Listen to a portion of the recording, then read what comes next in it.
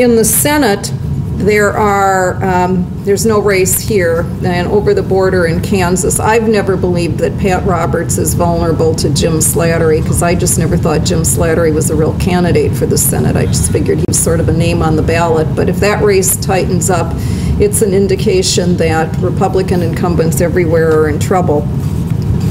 I had mentioned when I was here in July that I had races for the Senate lined up in a different way than other people did, and I still continue to have them lined up the way I did then, with the exception of moving Elizabeth Dole from like the third tier of vulnerability to the first tier of vulnerability. So the potential Republican losses in the Senate are, I believe, as a given. Republicans have lost Virginia. I believe they've lost New Mexico and probably Colorado, although that one is still potentially mixed. So that's a -3. And then you look at the Republican incumbents who are in trouble. And since the convention and the introduction of Sarah Palin to the ticket and the new revised populism and anti-earmarks, I think that makes Ted Stevens of Alaska even more vulnerable than he was in July.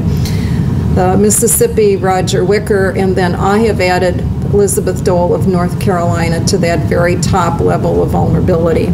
So if all of those would be gone, that's 6, then you go down to that next 3 of Minnesota, New Hampshire, and Oregon, all of which have been looking a little worse since the convention, which has been surprising to some people, that the convention bounce that was obvious for the Republicans in states with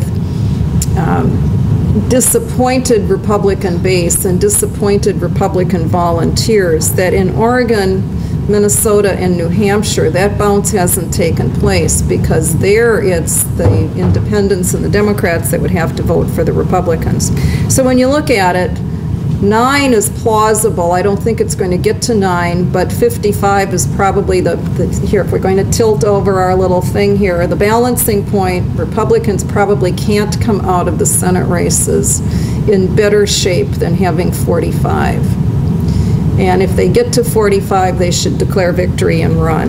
So what you would be looking at here would be Senator Bond functioning in a Senate with fewer Republicans, with a very different climate, and a Claire McCaskill who, whether it's Obama in the White House or not, is in a position of having raised her profile and has to be bettered on the issues. Now, when I mention that to certain political and corporate audiences and industry groups, they say, well, that's never going to happen. She can't be bettered. And I said, well, I'm sorry, but I don't know how you get to where you need to be without making people like her better on your issues, because the numbers are not going to be there within the Republican caucus, and with what I think today is going to be an Obama White House. If you can find a connection, you take it.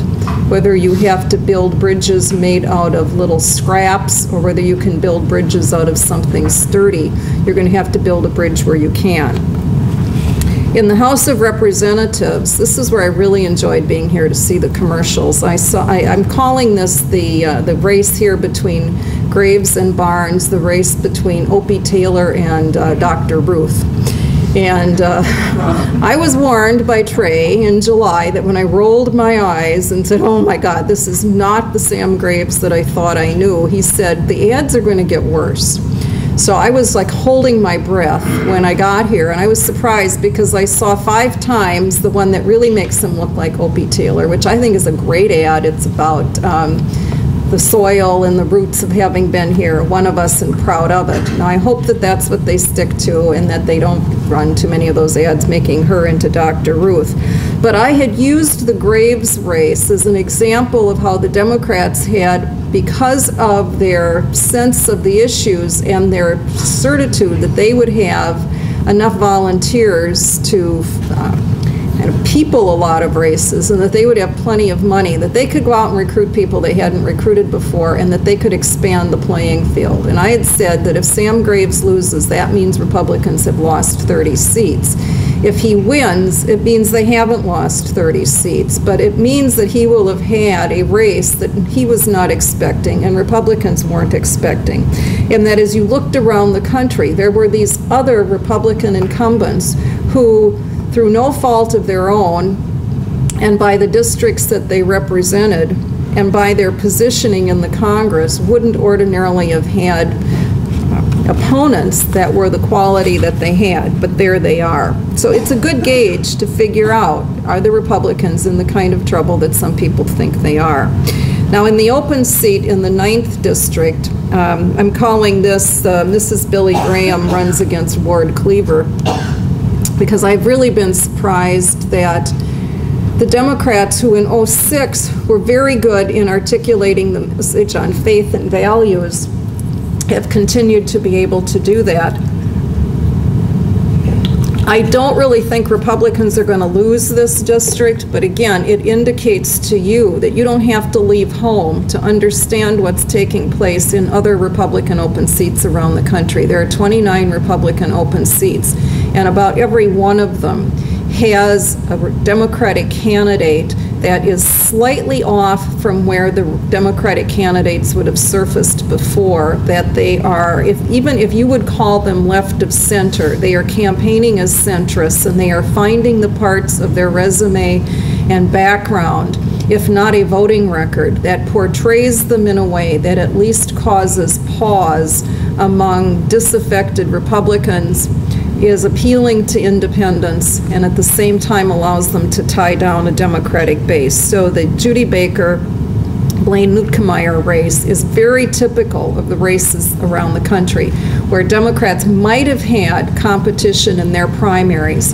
but their primary nominee came out with a stronger base, at least measured by percentage of the vote and vote totals, than the person on the Republican side, who had had to emerge out of a primary that didn't make any sense to outsiders, where people were fighting about things that ordinarily wouldn't make any difference to outsiders, but somehow enough outsiders saw a difference that they got involved. And in the end, you probably had the nominee you were always going to have, but instead of having that person not slowed down by a primary, that Republican got nominated after having had to crawl through a lot in order to get there. But if you think that that race is a close race, then the Republicans in the open seats have a lot of difficulty.